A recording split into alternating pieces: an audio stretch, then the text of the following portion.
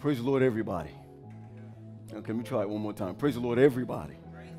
It is good to be here. I don't know. I left the 100-degree weather.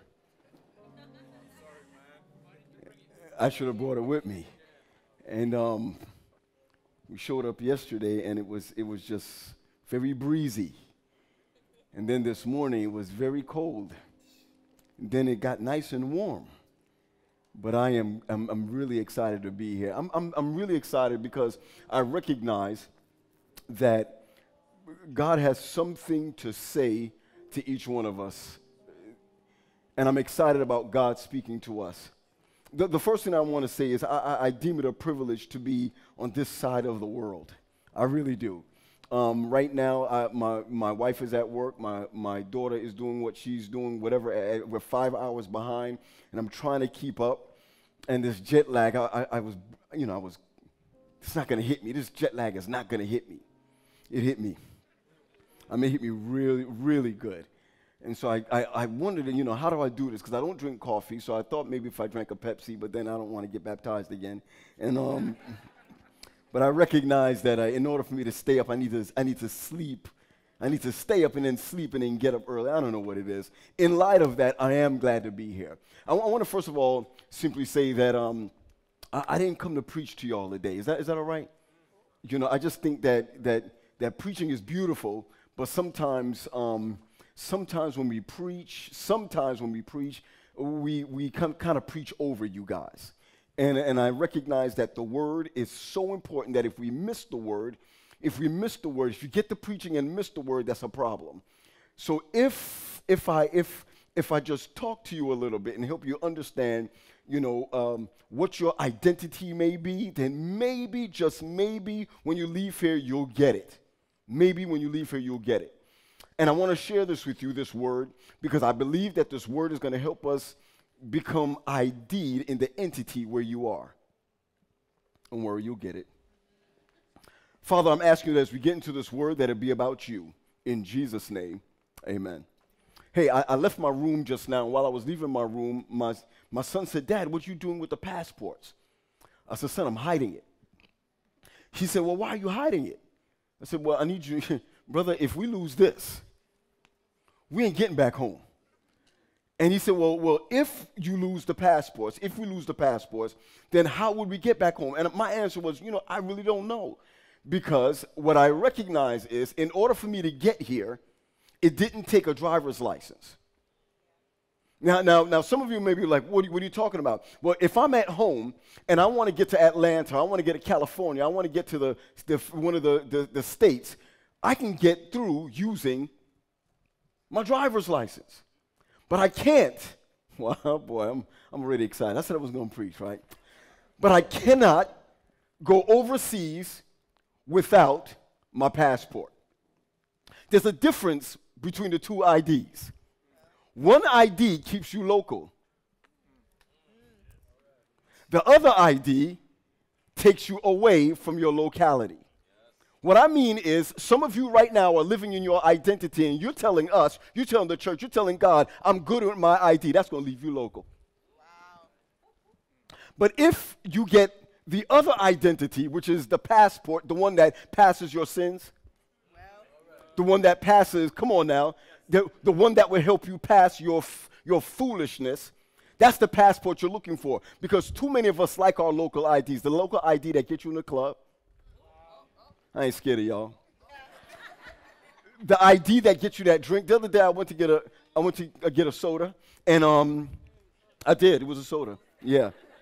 And it's funny that the person said to me, well, the person next to me was buying something. I still have friends.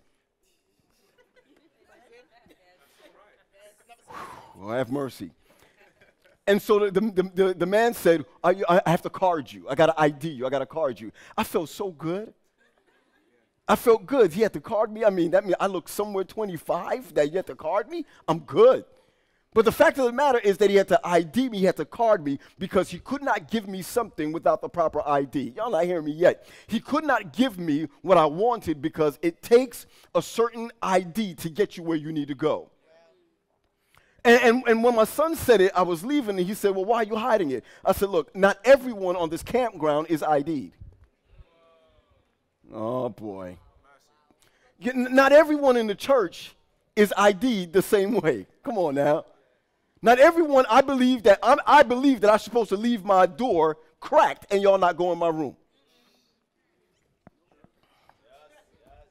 I believe that I'm supposed to at least leave my belongings everywhere and no one is supposed to trouble it because it's not yours. But you got to understand that the wheat and the tares grow together. And so I locked my room, but just in case someone knows how to pick a lock among us, I took the passports and I hid it just in case you want to take the PlayStation, it's there, pray for me. Anything you want to take it. Take the food, take anything, take the money on the table, it's still on the table. But the passports, leave it. You can't find where I put the passport so that when it's time for me to leave from this place, like leave from this earth, I'll be ID'd. Come on now, stay with me. And when I look at this, I recognize that it is important what your identification is. But I recognize that a lot of us as young people or young adults, I'm not a young adult anymore. Man, I'm not a young adult anymore. I'm not a young adult anymore. I'm not a young adult anymore. Y'all as young adults got to recognize that part of the things that keep you away from, that keeps you away from the church is that the church is trying to ID you in their entity. Wow. All right, I feel like I got to go like Sesame Street. Stay with me. The entity that we love, we're ID'd into it. Let me give you an example. Some of you go with some of you have a boyfriend or a girlfriend that they're the one that ID you. If you're not with them, you don't feel that you're ID'd properly. I need you to understand, I can't wait till we come to the end of this, but I need you to understand that no person, no man, no woman, or no church, watch this, no church should ID you. There is no entity that IDs you. So some of us may be saying, oh, you know what, you don't look like a Christian. You don't look like an Adventist. You don't look like a so-and-so. But you're not here to look like a church. Wow. You're here to look like, come on now, stay with me. Some of y'all are like, oh, did he just say that? He doesn't want to come back? But you're not here to look like the church. You're supposed to look like Christ. And then as you look like Christ, you then look like the church of Christians who are in the church. You see, young people don't like, let me tell you, young people and young adults, we don't like hypocrisy at all. And that's one of the reasons why our churches are not growing today, because you're afraid to be a part of people who are trying to make you like them. And what God is simply saying is, I'm not trying to make you like other people. I want you to be like me. But we're losing our young adults, we're losing our young people, and I want to be clear, we're losing our young people in their minds. Because young people, if this is still mostly, stay with me, mostly a Caribbean, if it's mostly Caribbean, young people have got to go to church. Amen, speaker. When I was growing up, even now, I'm just saying, you Caribbean, I don't want to go, you can't say I don't want to go to church. I don't want to go to church. Really? Can you imagine telling your folks you don't want to go to church? When I was growing up, you couldn't tell your mother that. I'm tired, I want to go to church. If you have children and you tell your children you don't have to go to church today, something wrong with you. But I can't imagine telling my parents I don't feel like going to church. It's young adults that are leaving the church. It's divorcees that's leaving the church. It's not young people. Young people leave the church in their heads. They're just being church like this. Talk, preacher, talk, because I ain't listening. Young adults don't show up. Why? Because you got money to send. Oh, boy. When you have a church filled with young adults, listen closely, filled with young adults, that is awesome. But young adults don't go to meetings. Young adults don't go to Wednesday night prayer meeting. Young adults don't go to Sabbath school. They come for the show. If you ain't got a show, you ain't coming. And it's amazing that when the church comes together, they say, Pastor Graham, what should we do about our young people today? I don't know, but maybe the church should figure out what they should do so that the young people will be attracted to God. Let me give you an example. Young lady got pregnant in our church because that's what happens. I'm going to just stop right there. Do you know that people get pregnant all the time? But the church acts like No, I'm serious. I mean, people get pregnant all the time, which means people are having sex all the time. You heard me? Hey, have sex all the time. I mean, it happens. I mean, it really happens. You know what I'm saying? You ever drove down a car and there was an accident? You ever drove down the street and there was an accident? You saw an accident? It happens. So does sex. And some of us act like it is the worst sin in the world. You know, God never qualified sex as the worst sin in the world. Oh, my goodness. Oh, no. You ever see Jesus cuss out people? He never cuss out someone who's a whore. He doesn't cuss out whores. He'd be like, oh, come here. Jesus cuss out hypocrites. That's what Jesus cuss out. Oh, you vipers. That's not really what he wanted to say. Oh, you vipers. Generation of wickedness. He's never talked to somebody who was pregnant early and said, oh, you viper. He's always cussing out leaders. Uh-oh, did I say that? Always cussing out leaders. They come and ask him questions. What should you do? If this happened, what would you do? I was in a meeting one day, and this girl got pregnant from our church, and one of the elders said, what should we do with her? I said, I don't know, because I didn't do it to her. That was my answer. I ain't do it. What do you mean with her? Man, I got a wife I got to worry about, and I got to worry about this girl too? I'm not worried, really. I mean, what should we take her? Should we take away? Listen, should we take away her position from church? Why? Because she's pregnant? Oh, hold on a second. Let me be clear. Should we take away her position from church because she's pregnant? Or is it you are afraid that it may be an epidemic, so the entity you're in will look bad? I want to be clear, because I know that the reason why we disfellowship folks. Come on, say why we disfellowship folks, not because we're afraid that the foolishness is going to spread. We should really be disfellowshipping folk because, honestly, because they're not rightly representing God in the entity. But after 9 months, that's it. Really, after 9 months, that's it. Did you know that? After 9 months, that's it. Oh my goodness. You're probably wondering what kind of church this guy come from. I want you to understand that your identification is not folded in 28 fundamental doctrines. Wow.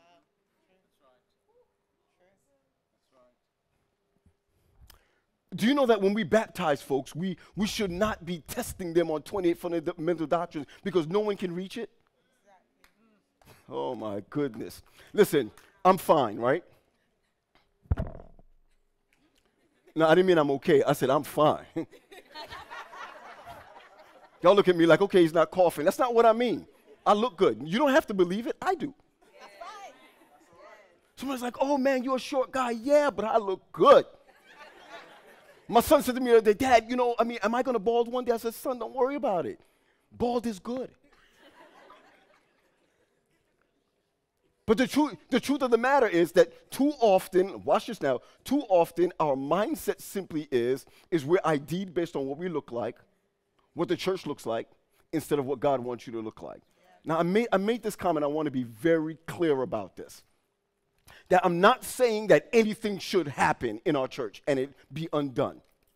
But what I'm saying is that too often we put away what should be checked. One more. I forgot this is streamed. One fellow from our church decided to call everyone to have a meeting. No, everybody. Call everyone. I'm going to have a meeting with everyone. He's not the pastor. I'm going to have a meeting with everyone. Now, I got to tell you, one of the worst things in the world is the pastor. I don't want anyone to ever feel like pastoring is the greatest thing in the world. I recognize that pastoring is great when you serve. You're not the leader. The people are. So my church is successful because they make the decision. So when things go bad, it was you. Simple. And it's amazing that when this thing was going around church, they said to me, Pastor, what are we going to do? I mean, emails went out. It was so unstoppable. It was crazy. Pastor, what are you going to do? And I sat down with the brother and I said, listen, brother, seriously, can you sit with the elders and talk to us about what your issues are? Things went bad already. My man made a comment. He said, Brother Pastor, I would do it again. So I just said, okay, no problem. Give me your key. So give me your key. Took the key. And not only did I take the key, but I put in for censorship. Somebody called me and said, you censored someone in church for just saying something? No, for dividing. Do you know that if you're going to go by the rule book, anytime you sit at the table after church and they cuss somebody out at the dinner table at Sabbath, holy day, they should be censored. But you're not going to censor your friend because we smile. We laugh. You know, sister so-and-so, we be like, word. I dare you to say, hey, listen, you know, I don't really want to hear it. Then you would be ID'd as, come on, someone who's not down with the crew that cusses folk out. And I want you to understand as we go into this text that too many of our young adults leave the church simply because you don't know who to be identified with. Let me say this again before we go into that. I want to be clear that I'm identified as Wendy's husband. That's my wife, Wendy. Now I'm going to tell you right now, she's a little taller than me. That's her problem, not mine. I think she's beautiful in the whole nine. But being married to her, my problem was, and sometimes, I'm not over that yet. I'm going to go back to the text that y'all used earlier before. One of the problems I have is that, you know, every now and then, every day when I give her a kiss goodbye, I gotta, she don't never do like this. She always, so I got.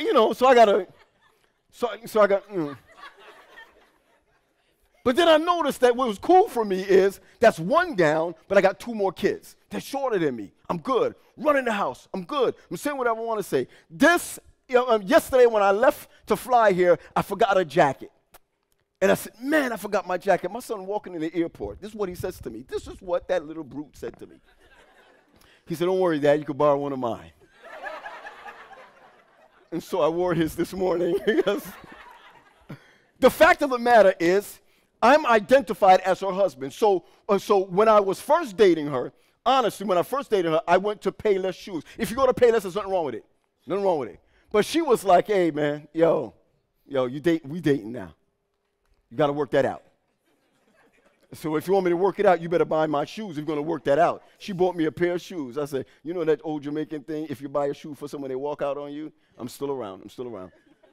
So she got the shoes, so-and-so, whatever. Then I bought this suit. This is what happened when I came to England 12 years ago. 12 years ago, I came to England. I was talking to this guy. I forgot his name. I don't remember his name.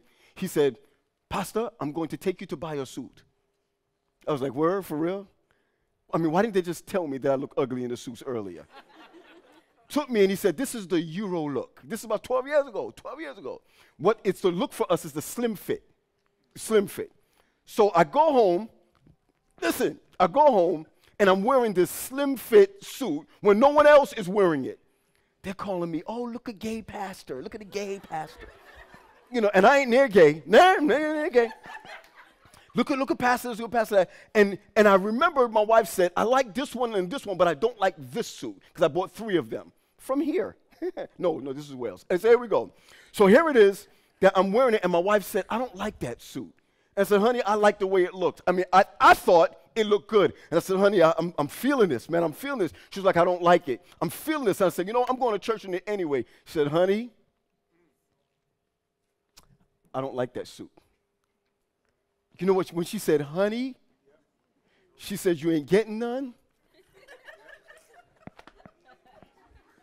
Who am I talking to? She said, honey. In the honey, it says, walk out that door with that suit on.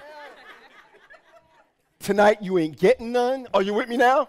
Oh, my gracious. Can I get a commercial? I'm married. Anybody here married? Just say amen. Okay, sex is good. It's okay. It's okay. It's not dirty. It's beautiful. Makes you sleep better. This is the young adult crew. I got to check y'all tomorrow. I don't even know if you're ready for tomorrow. In this, I recognize that she was saying to me that if you go out there like that, what you are is who I am. Wow. You're identified as mine. Yep. And I'm like, what are you saying to me? So the other day, she put on makeup in the whole nine. Makeup, she put on makeup. I'm into MAC makeup. Just stay with me. And she put on makeup in the whole nine. She put her, she had her dreads coming all down. She's like, Paul, you like the way I look? I said, yeah. She puts her hair down. You like the way I look? Yeah. She put her hair up. You like the way I look? Yeah. Is this too much makeup? No. Y'all ain't getting me yet. Do you like blue? Yeah. Paul, I have spots all over my face. Yeah. Don't be dumb, guys. Whatever she says, it works.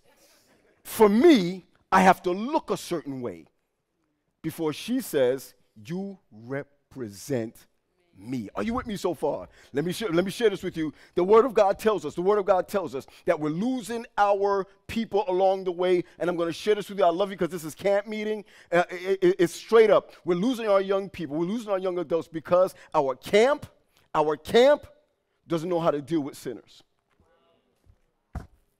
We don't know how to deal with sinners. We don't know how to deal with people that sin differently from us. You didn't hear what I just said. I didn't say that we don't know how to deal with people who sin. We said we don't know how to deal with people who sin differently from us. You hear what Paul just said in Corinthians, just now, 2 Corinthians? The word was just given to us that three times I asked God to take this thing away from me, and we keep teaching y'all that it was his eyesight. Anybody ever heard that? We keep telling y'all, listen, I want y'all to stay with me. We keep telling you guys that what happened to Paul, what Paul was saying, take care of this infirmity for me. When you look at the original language, it wasn't a health problem. Paul calls himself the chief of sinners. You know what it is to be the chief? The chief of sinners. You know what it is to be the chief of sinners? We don't even look at that. We always talk, and Paul calls himself the chief of sinners. That means he's the baddest of the baddest of the worst of the worst, and he's still preaching. This is why it kills me. It kills me. No, don't say that. I want you to understand that he calls himself, he always says that every time I try to do right, evil presents itself. This is the same guy we're talking about, who then says, take this thing away from me. 3 times I ask you to get that girl out my face. Come on now. 3 times I ask you, Lord, to let the smell of weed get out of my mind. 3 times I ask you to take that taste of liquor out of my... I'm trying to tell you that the church, the camp, this place is for people who sin differently. See, now, if I gossip, it's okay because we all do it. Not return the faithful tithe, we all do that. But if I'm found out having weed in my pocket, there's a problem. Hold on, time out. That's a problem.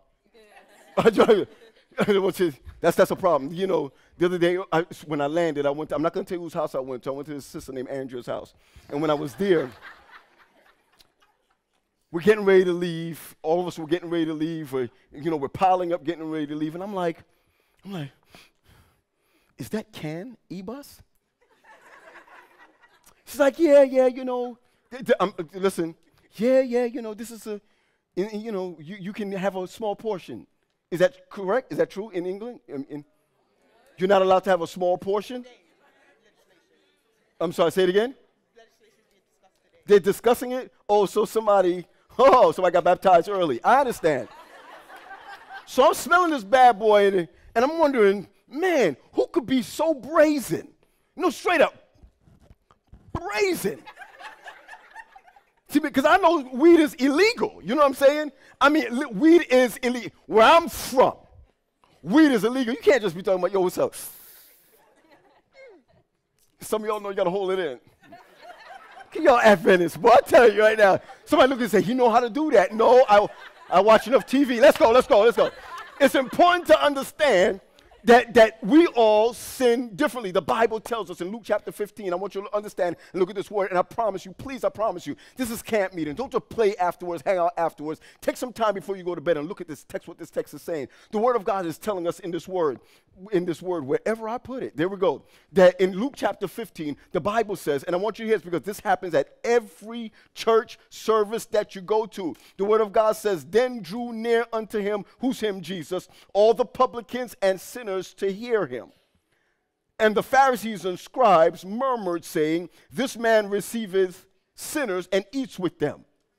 Well, hold on a second. Are you telling me that the church people are upset because Jesus is hanging out with publicans and sinners? Yes. No, I don't want you to ever miss that. Don't miss that the church is upset because you're hanging out with people in your jobs. Let me tell you, if I were single again,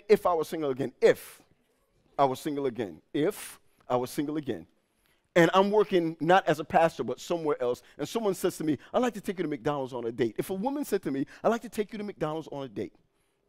All right, I don't like McDonald's. Somewhere on a date. I can't tell the person no because I'm Adventist and you're not. Oh, I'm in trouble. I believe the greatest form of evangelism is going on a date with someone who's not like you. I didn't say you need to go on 2. By the first one, you should have been ID'd as a Christian. Come on now, stay with me now. I need you to understand that too often we seclude ourselves from other people because our ID says we're greater than someone else. Oh, be careful. You're not greater than anybody else. You're not better than anybody else. You're better off, but you're not better than.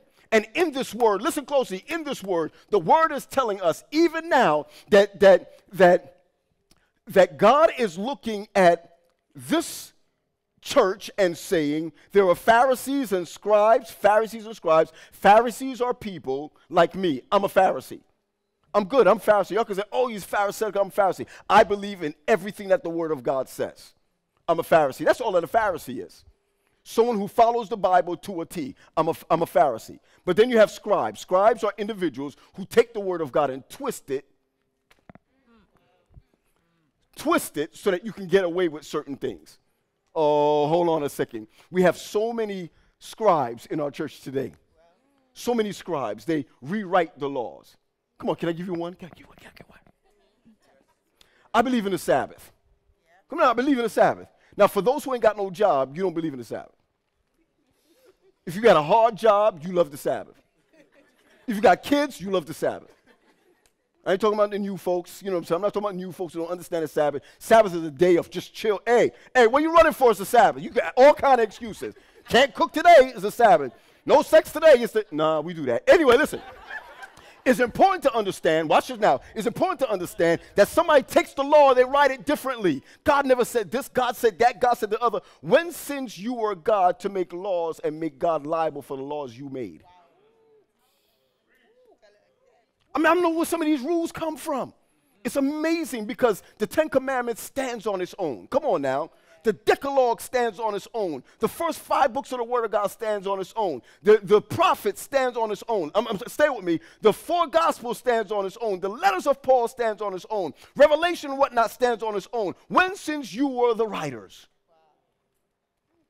And I want you to understand that the Bible is telling us that you have Pharisees and scribes, and they're upset because you're hanging with people that sin differently than them.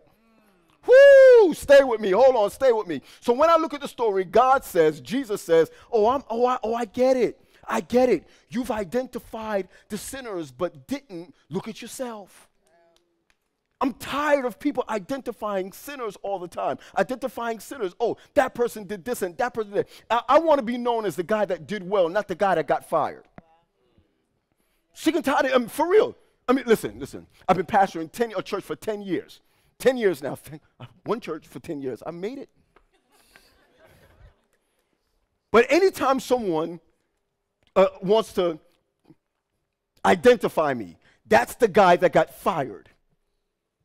They may not talk about my accomplishments now because they will always go back to, I know that he has this. I know that he's doing this. I know he's doing that. But if you don't remember him, that's the guy that got fired. Oh, my goodness. Just like Naaman the leper was not a leper. He's not a leper. Naaman got healed. No, just think about it. Naaman, oh, you mean the leper? Oh, come on, man. Give him a break. We're identifying people. Mary Magdalene, oh, the whore. Oh, yeah. I mean, everyone Peter, oh, that stank mouth Peter. That Peter? How about Peter, the rock? How about Mary, the one who was the first at the tomb when the disciples ran? How about those kind of accomplishments? But we always ID people at their worst and not their greatest. Yeah. Come on, we're almost done. The Bible tells us that Jesus then begins to tell 3 stories. How many stories, everybody? 3 stories. I'm going to paraphrase just for the interest of time, but I want you to go into your word. I don't want you to look at Luke chapter 15 the way you've always seen it. But God says, he says that there are 100 sheep. Which one of you, fellas, which one of you have 100 sheep? How many sheep? 101 leave. I'm going to tell you right now, I'm going to be honest. I've never seen sheep till I got here. I've never seen sheep. You want to know where I've seen a sheep? At a petting zoo. You know, petting zoo, you go to a zoo with they touch the goat, they touch the sheep and whatever. I've never seen sheep like this. I'm driving to Alabama, I see cows. I'm driving to Alabama, I've seen goats. I've never seen sheep like I see sheep now. They all grazing, looking at me. Just, they have no problem. They have no problem following the leader. This word, listen, this word tells us, according to this, it says that which one of you have 100 sheep? The Bible says that would you not leave the 99 in the wilderness? Leave the 99 where, everybody? In the wilderness. Now, I want to be clear that the 99 in the wilderness should be safe because they identified with the remnant that stayed. So you got to go out and get the one that is what, everybody? That's lost. Oh, I'm sorry. The sermon title is Lost Identity. We'll be back. Here we go. And here we go. We find the one that is lost. It's lost. The one is lost. If I had 99 sheep, 99, and there were girls in there, females, male and female, sheep, sheep, whatever you want to call them. If one goes, see ya. I can make more. Isn't that sad that sometimes that's the mentality of our church, that we can let the one go who had the child because we can make more. We can make more of us. Can I say something? Don't be mad. Isn't it sometimes scary that the vows seem sometimes like an initiation process? Doesn't it sometimes? Whatever happened to, you love Jesus? Do you believe that he's taken away your sins? Do you believe that when you sin again, when you sin? Oh, you thought baptism was a good luck charm? I got baptized 4 times in my life. 4. The last one was, you anyone know Pastor Pastor Chaka-chan? Y'all know Pastor Chaka-chan? No? Yeah? Man, he baptized me the last time. I swore he held me under the water longer. Was in Israel, said, Pastor, would you like to get baptized? Yes, I want to get baptized in the River Jordan. My man held me down like he was washing me. You know what I mean? It doesn't work. It doesn't work. You know how many of you were baptized and it still didn't work? The only thing that works is salvation through Jesus Christ. So the Sabbath can't save you. Wow. It's what you do when you're saved. You're ID'd. You're ID'd. And Jesus went out there and he's looking for the one sheep that was lost. One sheep that was lost. And the Word of God tells us, listen closely, the Word of God tells us that when he IDs him, you missed that. When he IDs his sheep, because the Bible says that he doesn't come home until he finds, but you can't find your sheep unless you ID the sheep, which means that each one of us who have left the church in your minds, God can only ID you. Oh, man. And when he brings you back, the Bible doesn't say he allows you to walk by yourself. Can I tell you a quick story? I was in a mall the other day. I saw a lady with her kid with a string on her. You seen one of them? You ever seen one of them? I was amazed by that. And then when I went to, our church had a function at this park, and this young lady, she had her 2 kids on 2 strings. Now, I understand what that's for. But my parents couldn't have that. No, my parents would be like, oh, right here. Come here. And if I had a string on it, it'll hurt. I know my parents. The word says that he does not allow, I love the original language, he does not allow the sheep to go back because it'll veer off back to the club. You'll veer right back to the house you came from. If you go back, the scary thing about baptism is after there needs to be some kind of guidance. There's no one-time clean and that's it. I got a white shirt that I brought here. I bought a white shirt here. There's supposed to be communion, so I bought a white shirt. And the back of the neck is crazy dirty. So I figured that if I fold it, you won't see it. So I tried it on with the back dirty. And as I turned around and I looked, the dirt's showing. So the only way that I can wear that shirt without the dirt showing is to wash it. Yo, look at me. It's that easy. It's that easy.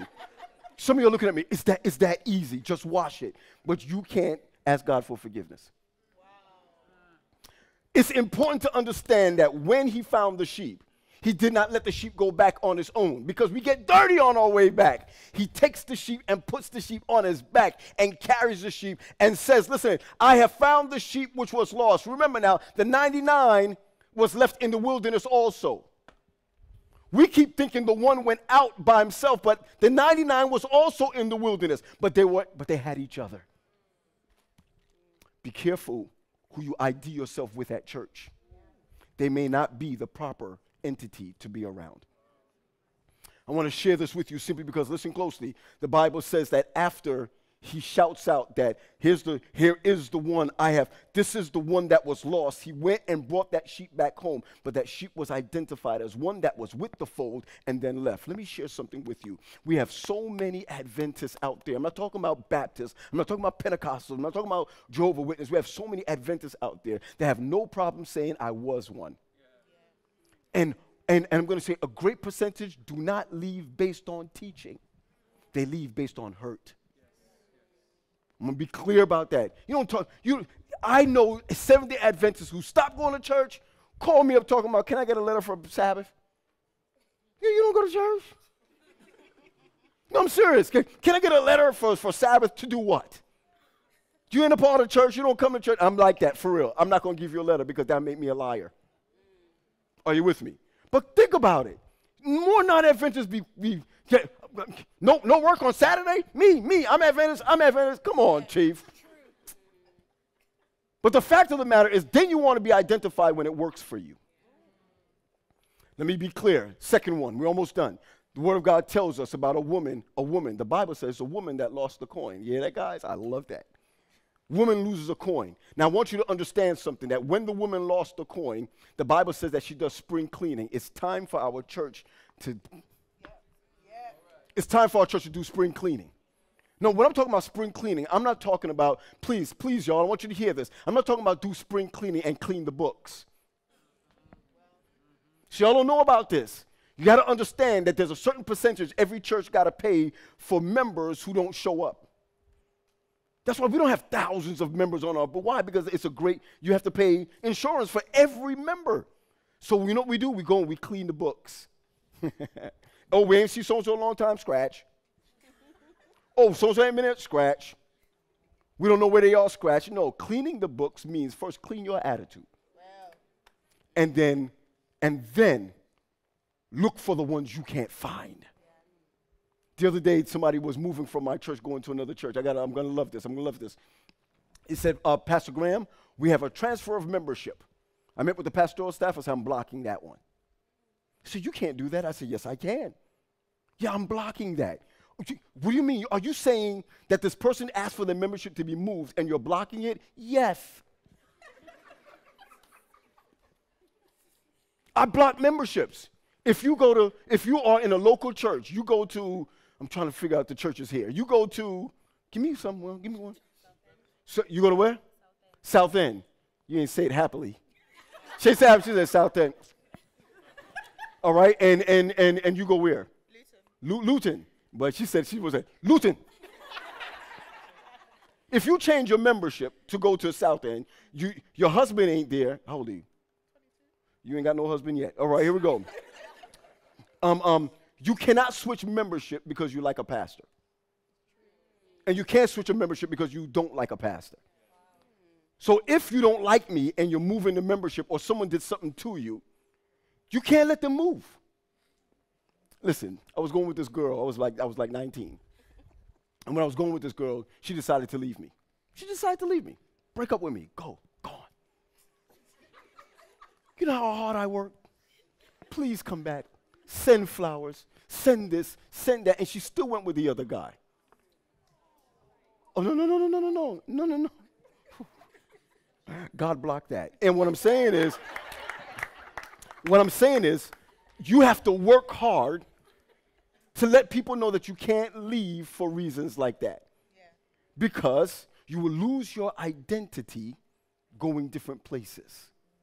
Oh, come on now. You will lose your identity going to. So if there's someone here that says, you know what, I'm leaving this church and I'm going to another one, the same fools that was over there is over here. I'm trying to tell you, you're talking about, I'm not going to take a shower in this water. I'm going to go to another, listen, I'm going to another bathroom and take a shower in that water. It's water.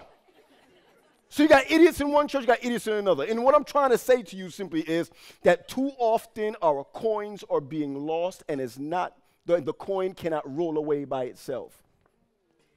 Stay with me, we're almost done. I want you to know that no coin gets up and rolls away. It doesn't happen. You know who loses the coin? We lose the coin. And when she does spring cleaning, she turns everything up. She finds the coin. She says, listen, look, neighbors, I found the lottery, the coin, which I have lost. Do you hear that? She puts ownership.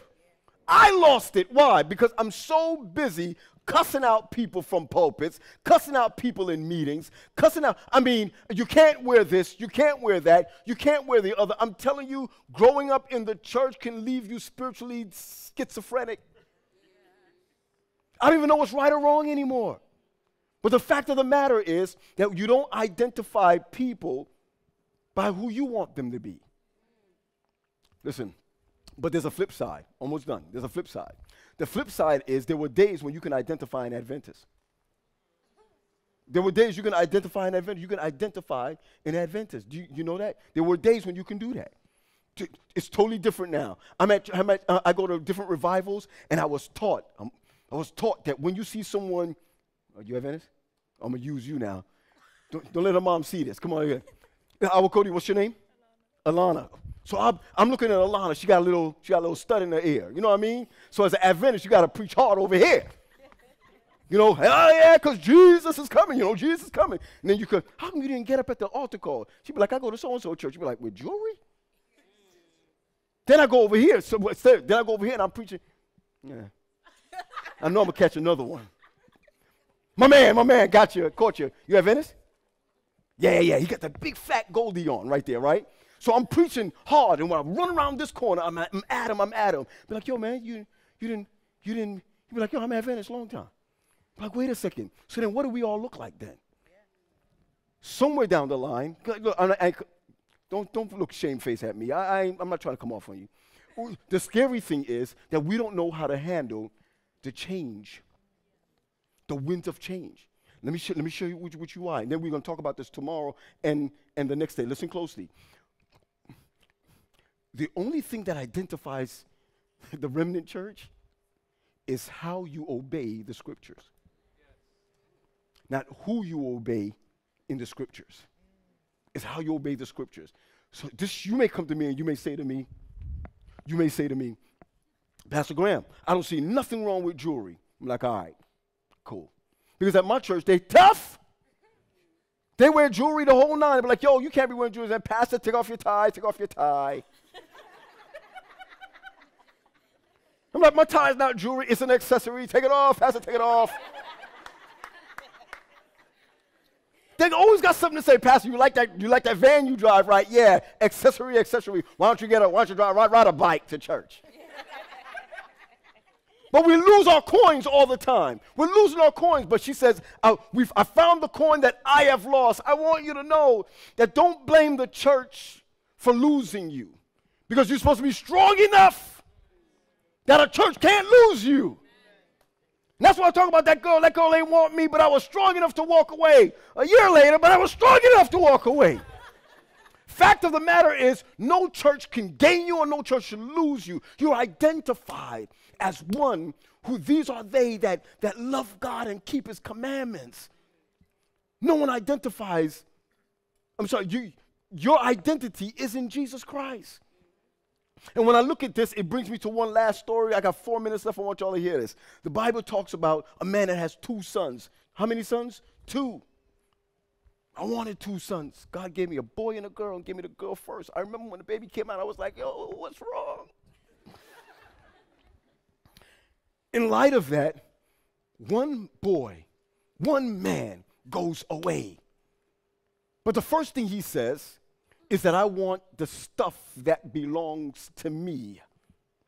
Just the other day, my parents met with us. Stay with me. My parents met with us, all of the children, and said, we know we're not going to live that long. We're going to show you the will. This is what so-and-so and whatever. In my mind, I didn't want to have the conversation because I did not want my parents gone. But the conversation must be had. Are you with me? The conversation had to be simply because something is about to give. So the conversation must be had in who do you identify with.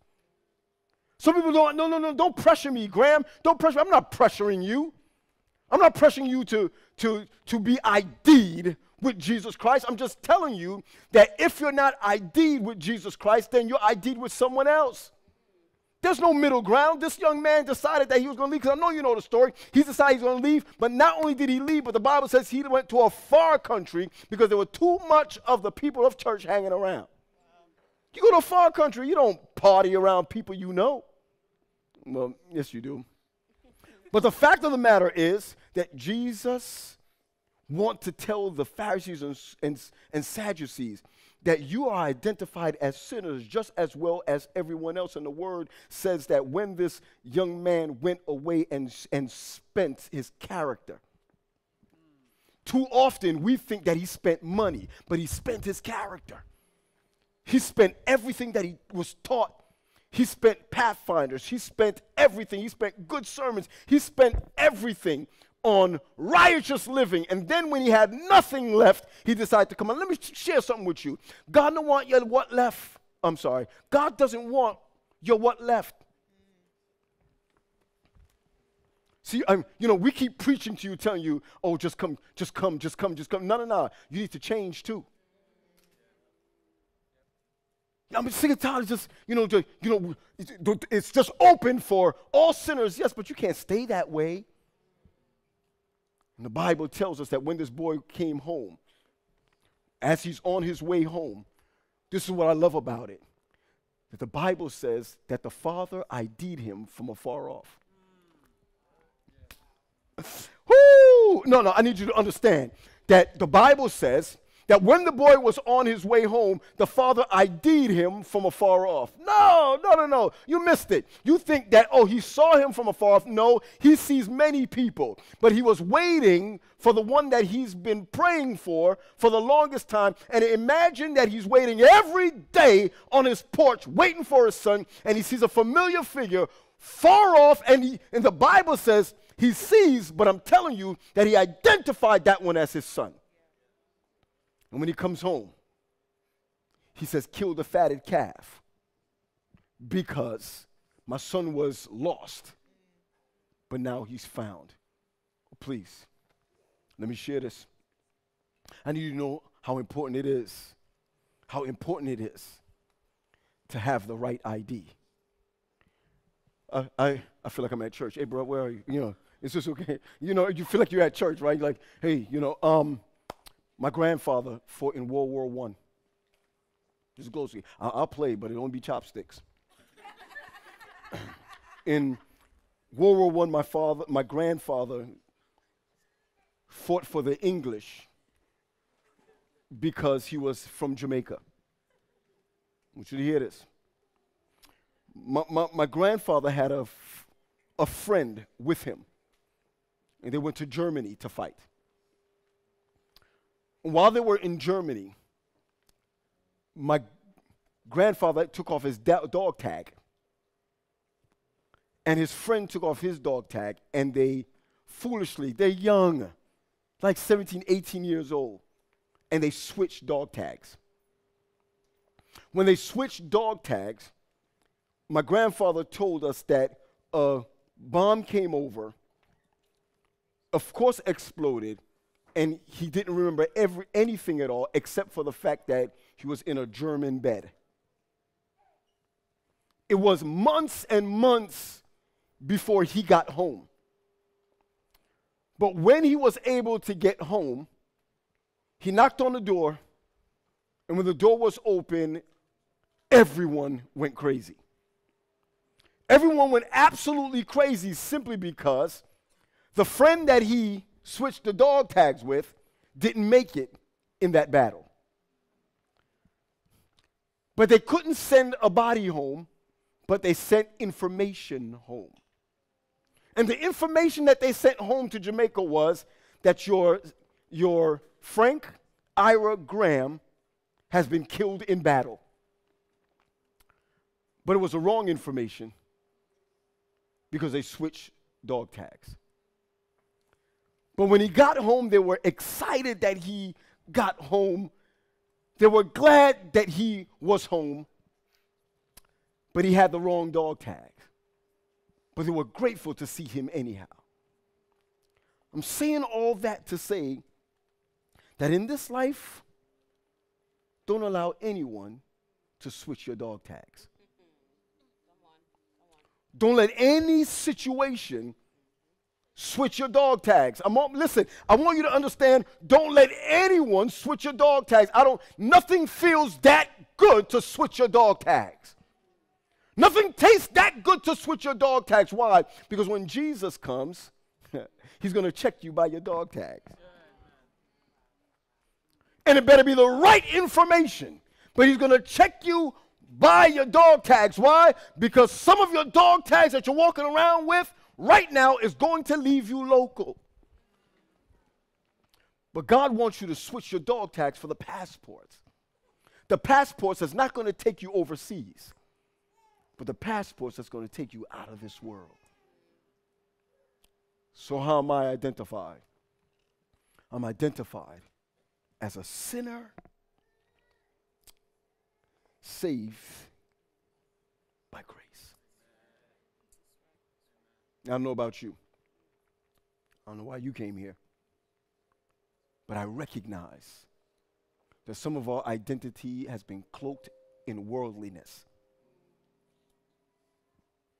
Some of our identities have been cloaked in some of our habits.